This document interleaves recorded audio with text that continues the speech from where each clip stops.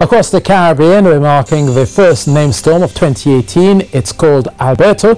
It's a subtropical storm, which means it's not fully tropical. It does have some cool air around it. And also, it's not getting most of its energy from the warm water, even though there is some warm water around. Also, you can also see that even though the path of Alberto will be slowly towards the north, anywhere outside this cone actually will feel the effects, even up towards Havana and obviously out towards Florida as well. So you can just see it here. This is where a lot of the rain is going to be, especially on the eastern side. Some of the stronger winds as well coming across western Cuba as it goes across there around Saturday, and then the heaviest rain also pushing up towards Florida and Miami. You can just see it here, all of the greens and colors and the oranges. But out towards the eastern Caribbean, it's mostly settled. So at least for now then, looking for still some of those rains to come through Havana at 27 degrees Celsius, windy and damp for Kingston at 30, and a few showers may well blow over and erupt as well across Haiti. Now for the eastern Caribbean, we're watching yet another tropical wave set to make its way across the eastern Caribbean by the time we get to Saturday.